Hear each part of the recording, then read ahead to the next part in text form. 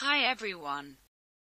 You may remember that Disney bought Star Wars back in 2012, meaning it now has the rights to the entire library of movies, as well as the ability to make original programming set in that universe. Expect plenty of Star Wars films and TV shows on Disney Plus as a result. Every movie from episodes 1 to 8 are now on Disney Plus in the US. With just the Rise of Skywalker and Solo left to be added later in 2020. The first season of The Mandalorian is now complete, and it's the first live-action Star Wars show, created by Jon Favreau. Baby Yoda steals the show, but it's an incredibly entertaining slice of Star Wars regardless. This show has a rumored budget of $15 million per episode.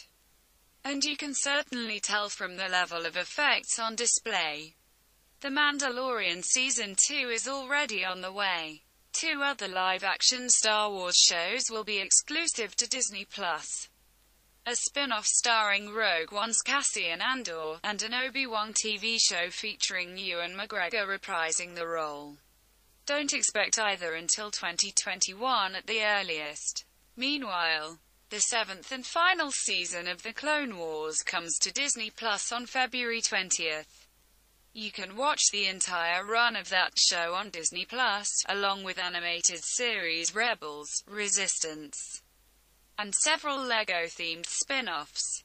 The only missing piece is the 2D animated Clone Wars show. Hopefully that'll be added someday. There's also a rumor about an as-yet unannounced series featuring Star Wars spin-off character Dr. Aphra that may launch in 2020. We're unsure if that'll be the case. As with all rumors of this nature, treat it cautiously. Thanks for watching.